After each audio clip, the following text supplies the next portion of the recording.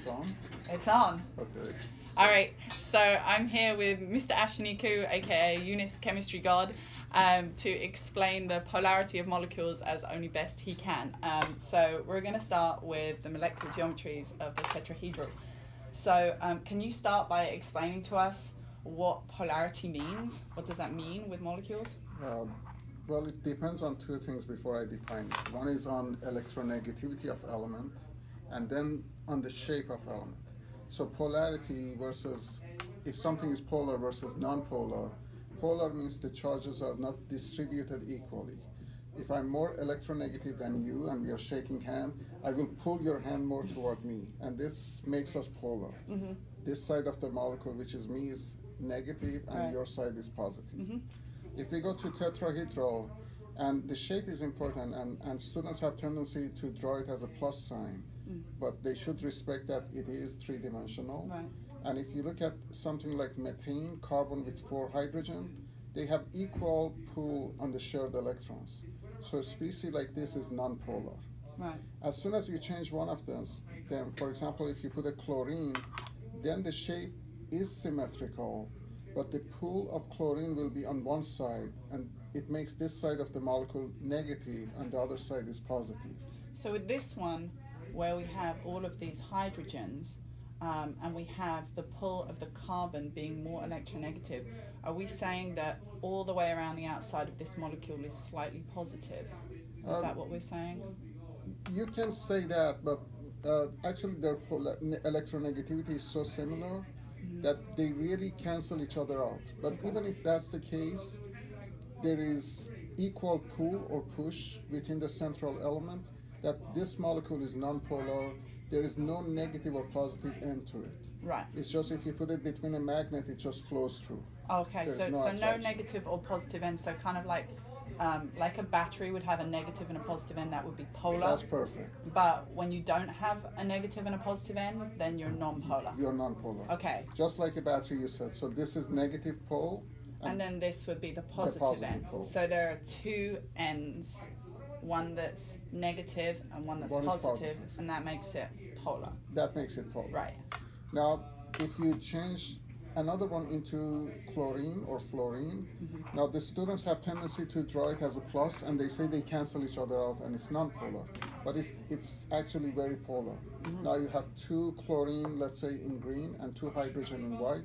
So the green side is negative and the white side is the positive end. Right. So you have the 2 poles of battery, or you're very polar. Right, and then that would be the same for this one, because in 3 dimensions, at this end, if these were chlorine, they would all be slightly negative. Exactly. And this would be slightly positive. So we've got 2 ends, like kind of like a battery, like a positive and a negative end. Exactly that. Okay, great. So that handles all the tetrahedrals. What about if we have something like a trigonal pyramidal? This is even easier to sort of look at, because now the shape is not symmetrical. So it has 3 bonds of hydrogen, and this represents a lone pair. So this is something we call asymmetrical. So no matter what, usually asymmetrical, especially trigonal pyramidal, for sake of students, you can remember as polar, because the nitrogen in blue is the negative end and the hydrogens are positive. Right. Okay. So this is... So it's like, that's NH3, right? That's NH3. Okay. And so the nitrogen slightly negative up here, the hydrogen slightly positive down there. Down there. Again, 2 ends of kind of opposite charges. Exactly. Makes it polar. And a polar molecule. All right then. Okay, so 3 molecules attached to the central atom could also be trigonal planar. So it is trigonal planar. Planar because it's flat. Right. Now, if all of them are identical, this is a symmetrical shape that whether you pull on the central or push in, you cancel each other out. So it's non-polar. As soon as you change one of them to another atom, for example, if you put hydrogen, then you become polar. Although the shape is symmetrical, but now you have 2 different ends. This end is negative and the white end is the positive. Right. Okay, yeah, so the 2 ends kind of like we've been discussing with the other shapes as well. Right. Okay, all right, moving on then. If we have a bent structure, I'm trying to show here with these, the lone pairs, a little bit more obvious.